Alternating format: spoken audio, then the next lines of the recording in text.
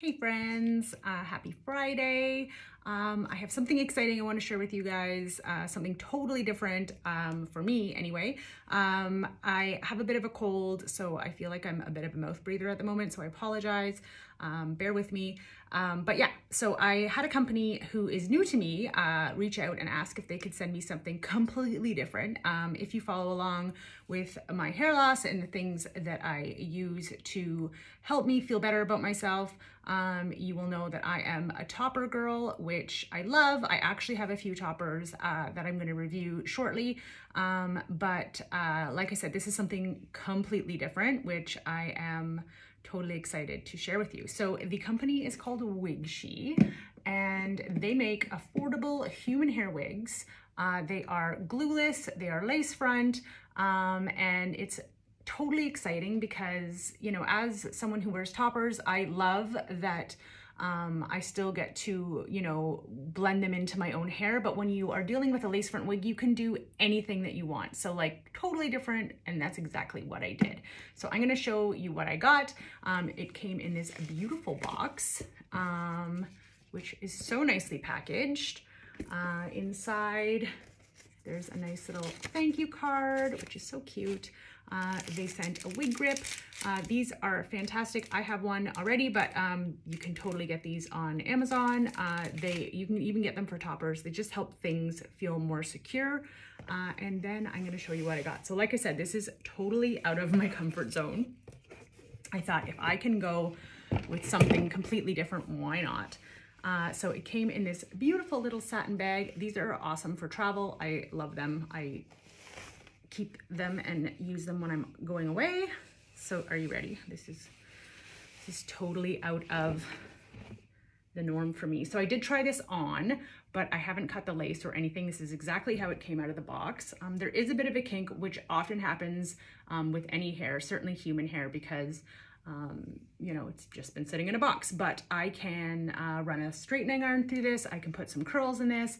Anything you want. It's human hair. It is beautiful and silky and soft. I went with the color Ash Blonde.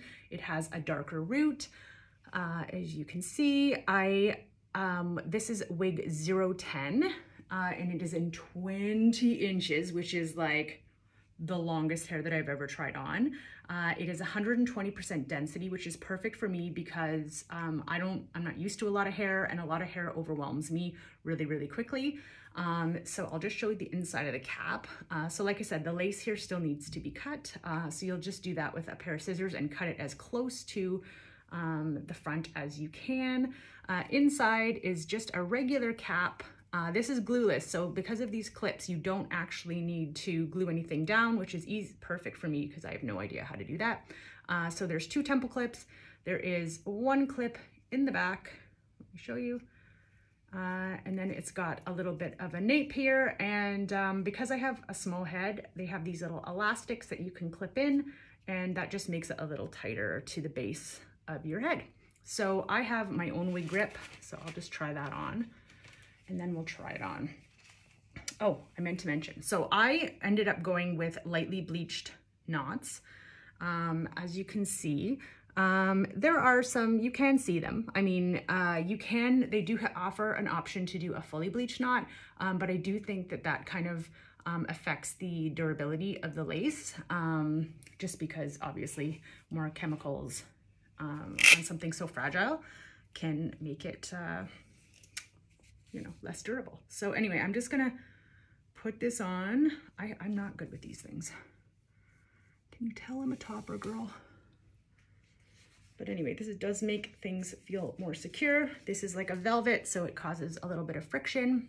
And I'm not a wig girl, so I'm not really sure how to get into this, but we're just gonna dive on in. So let's flip it upside down, and we're just gonna go right in and see. Holy moly. Gosh, this is like my dream hair. Like if you said, you can have any hair you want, Sarah, what would you choose? It would be this. It would be platinum blonde. It would be long. It would be straight. Okay, so let's get all of this stuff worked out. I'm gonna get this back in the nape of my neck just for security. And that is as easy as it is. So like I said, this lace needs to be cut. I might try and cut a few baby hairs. I might even do some bangs. That's kind of my comfort. I have a really big forehead, and bangs make me feel a little bit more secure, but holy moly, this is just gorgeous. It's so soft. It's so silky. It goes behind my ears. I have to train it a little bit, but anyway, with the wig grip, I find wig grips make things feel a little bulkier, so I probably wouldn't wear one. But it's nice to have the option if you feel a little bit like less secure, but you could certainly put this one back in a ponytail. Oh, it's so, so beautiful. So here you can see the front. I have a bunch of these little scar tapes. I'll probably put this underneath, and it just makes it look a little bit more realistic in the scalp.